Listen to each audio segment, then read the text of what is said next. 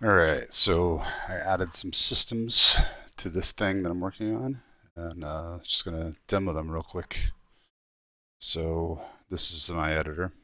I got some screen recording software now, so I don't have to use my phone and record at a weird angle, so that's cool. And let's go ahead and just restart this in full screen-ish. So now I got this cool other ship. I added some really nice looking, wait, not that. Some really nice looking thrusters and some lighting and stuff. And I made the turning a little more like a big giant ship would turn, kind of slow and like a pancake. So we're going to fire the thrusters, come back around. And then let's fire some projectiles.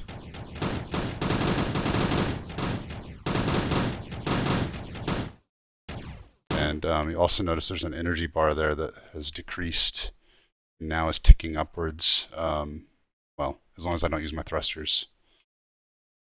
I'm trying to kind of implement some systems to limit and make you decide which resources you want to, use your energy on. You have a limited amount of it.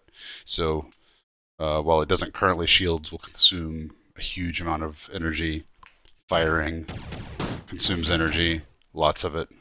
And then using the main thrusters will be pretty expensive. But then I'm going to implement like some kind of slower thrusters that will make you able to kind of speed up and slow down without any cost to energy, like kind of like the same rate as I'm turning right now.